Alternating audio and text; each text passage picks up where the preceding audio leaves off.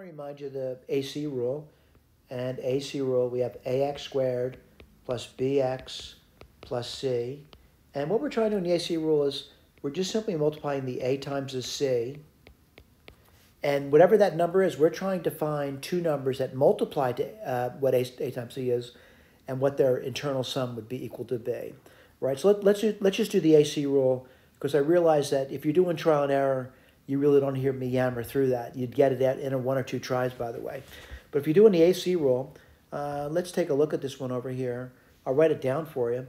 The A is 12, and the C is 2. That's not so bad, by the way. It's a pretty small number, 24. Now, what I got to do is I got to find two numbers that multiply to 24, but those same two numbers add up to 11. All right? So I'm going to say 8 and 3 is, I'm going to say almost immediately obvious to me. And because 8 times 3 is 24, and 8 plus 3 is 11. And then what do? Well, you're going to break that internal term, which is 11x, into two terms, 8x and 3x. And that's all I did over here. Let me repeat this. The order in which you put them down does not matter. So what am I going to do? Factor by grouping. And you've been doing that for some time now. So what do you do over there? What comes out from the first two terms? 3x. What remains there? 4x plus 1. The last two terms, what comes out? 2. You get 4x plus 1. What's common? 4x plus 1. What remains? 3x plus 2. All right? Let's do the other one. The first two terms are 12x squared plus 8x. What's common there is 4x. 4x times 3x plus 2. The last two terms is 3x. I want to point out, although it's not written in over here, this would be the number 1.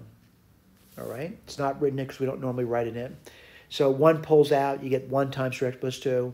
Then what do? You factor out the 3x plus 2. What remains? 4x plus 1. Okay, no matter what you do in the problem, this thing is going to factor into these two linear factors. 4x plus 1. Get my pen out. 4x plus 1 and 3x plus 2. Including if you did this by trial and error. Now, by the way, I'm not saying you get it in the first try, but you would get it. And the reason that there's very limited amount of choice on it. So 4x plus 1 and 3x plus 2. Now, when I say you'll get that, again, I'm not saying the first try, but if you multiply that out, what do you get? Well, you get 12x squared plus 8x plus 3x plus 2. Well, I certainly get the 12x squared. I certainly get the plus 2 in the end, and 8x plus 3x, 11x. You probably are noticing this over here, that the AC rule really is connected to trial and error. It really is. Okay, thank you. Oops.